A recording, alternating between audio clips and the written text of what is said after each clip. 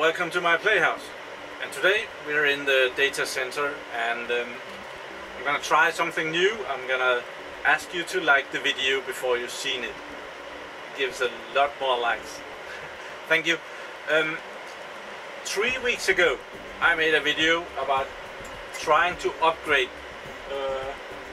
this server with 2 extra disks, like expanding the disk array in the server, and I was unsuccessful. And the link for that, or the name of that video will be here. I can't see my hands, but right there. And I was unsuccessful. I couldn't figure out why I wasn't able to do that. And in the comments of that video, a guy called Bone Lock, I don't know what that means, but he wrote that it might be because I have more than one virtual drive. And I thought, okay, so I can have more than one virtual drive? That sucks. But I'm gonna try it out anyway. But let's just have a look at it.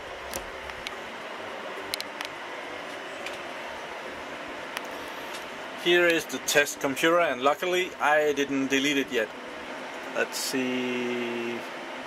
This is my YouTube videos, and this is the video that I was talking about, and it's 3 weeks old. And in the comments, Born Luck wrote me, I guess you can't expand due to your disk group contains more than one virtual disk. You might try creating only one virtual disk. And yeah, I did that.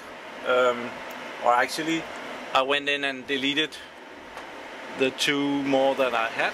Yeah, and another thing here, Mr. Bone Lock, he was very mean. He sent me a link to this system. It's a PDF file, and the bloody thing was 432 pages long, and he just wrote, you can reference to the user manual below. Okay, 432 pages, and here you go. This is how you do it. I had to go through some of it. I did cheat and read the index. Yeah, on another note, if this was a real server and not just something that I'm testing on, you would never go and do anything with your Internet Explorer. Just if it's a professional server, you don't use Internet Explorer on the server. This is just a test server. So this is the disk controller, and I have the virtual drive number 0, which is the one that contains the operating system, and I have virtual drive number 1, which is just it's like a tool utility drive, and then there's the data drive.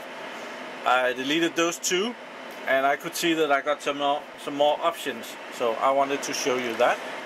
We're inside the IBM Mega RAID storage controller.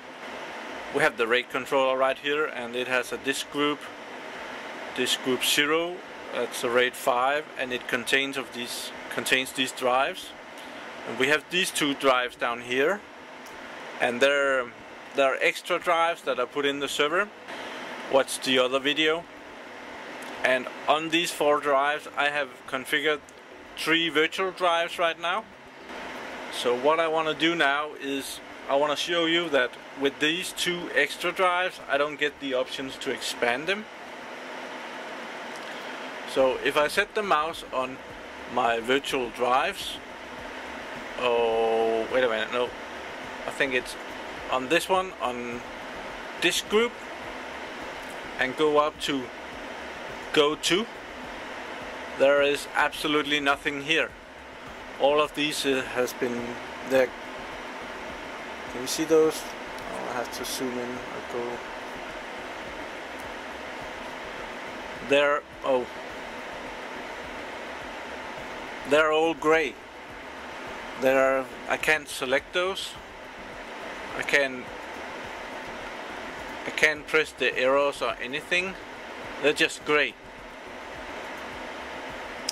But if I delete these drives down here, what I found is if I delete these drives, the 2 extra virtual drives, confirm, yes.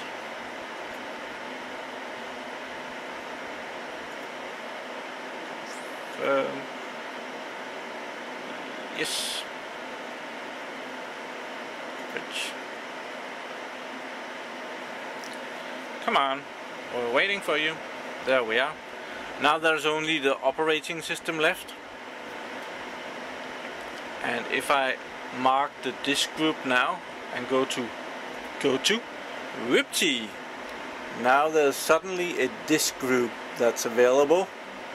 And if we press that, we can modify disk group.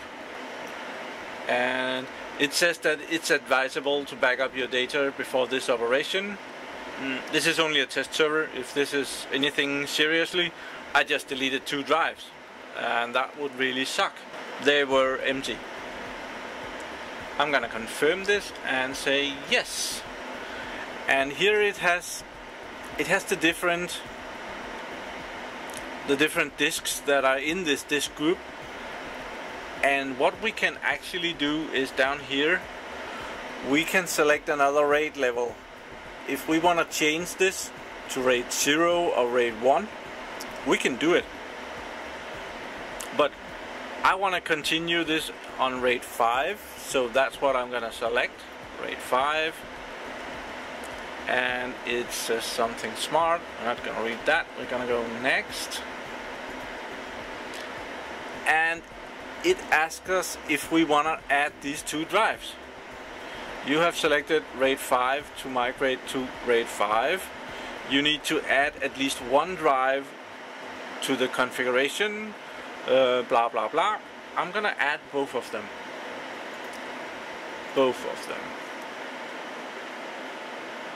And click the next button down here. Go. And it gives us a summary of what we're doing. And we're gonna get 2.269 terabytes. That's nice. Finish. This operation cannot be stopped. Do you wanna continue? Sure. So now it should be expanding my RAID.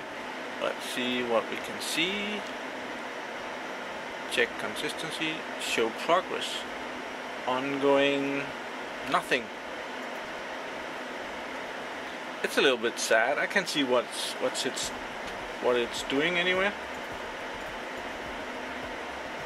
Hope it's doing something. Well, it has done something. The 2 disks down here that was not in use, they're gone.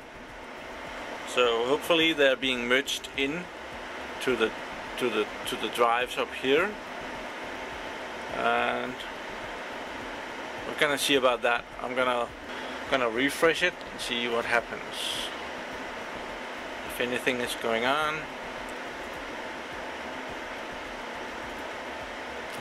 Oh, it's doing something. 7%. It's not because it's gonna take long. It's like 36 minutes. Okay, that's nice. I'm not gonna record 36 minutes of a progress bar, so we'll get back to this. Okay, this is not the best thing ever. I've been away doing something else, and I came out here to see how the progress bar was doing, and it was still on 7%, even though it's at least 10 minutes since I've been here last. And what I found out is it doesn't move. To make it move, you have to close the window, and can you see that?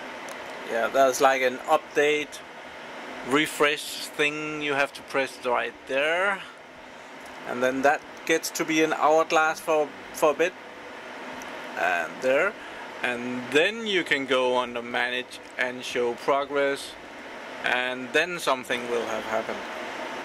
Now there are 6 disks over here. Let's see if it's completed. Show progress. It's not completed yet. It's at 73%. Okay, it's done. I've been doing other things. I have no idea how long this took, but it looked pretty accurate, about the 39 minutes that it said that it was gonna take when I started it. Now there is the 6 disks, and the disk space has expanded, and this drive has expanded too. That was like 68 gigabytes when I started, and now it's like 130 gigabytes. And well, I didn't really wanted that to grow. I don't know if there's any chance of doing anything with that to make it smaller again. Like, I was okay with that being 68 gigabytes, and now it's suddenly 130 gigabytes, which well, set virtual drive properties. So there might be an option somewhere to make that drive smaller again, and I could now probably go in and create new drives, new virtual drives. So yeah, it did expand it. It worked. Yeah, so through YouTube I got this up and running. It didn't do exactly what I had hoped for.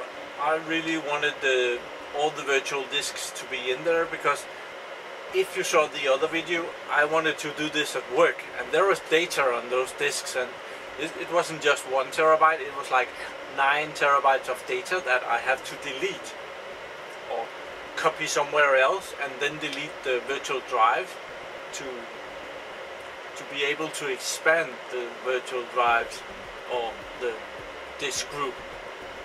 Actually more the disk group. So I would have to move all the data away and then expand the disk groups, and then make the virtual drives again and copy back in the data. That would be a hassle. So it's working, but it wasn't exactly what I had hoped for, but it works. Thank you for that assistance, Mr. Bonelock. I'm pretty sure that there's a lot of people out there, because I was searching on this when I was doing the first video to find if anyone has solved this, and I didn't find any. So I'll go and post this video on some forums and see if anyone benefits from it. Thank you for watching my videos. Do subscribe to my channel so that you can see me again. Have a really nice day. Bye bye.